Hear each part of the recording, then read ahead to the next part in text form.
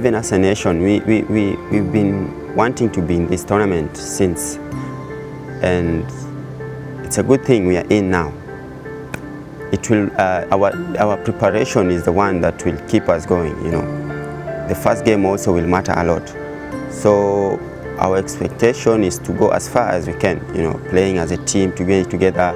Yeah, there are top players and big teams with big names, but us, maybe as a lowly team or underdog team, it even motivates us because we're going to meet top players and top teams, and it's all about our preparation also, because if you prepare well, definitely you're going to do well. And playing with those top players, it even makes you to even work harder.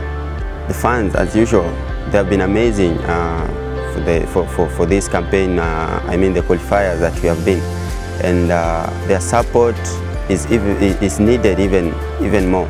You know, they should rally on us, behind us, and we are ready. We are ready to give them the best that we can, you know, as a team, as a nation, and together, yeah, we can do it. There are a lot of memorable moments, but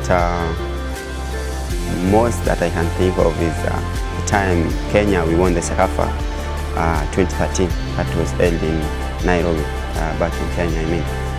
And it was a good campaign for us.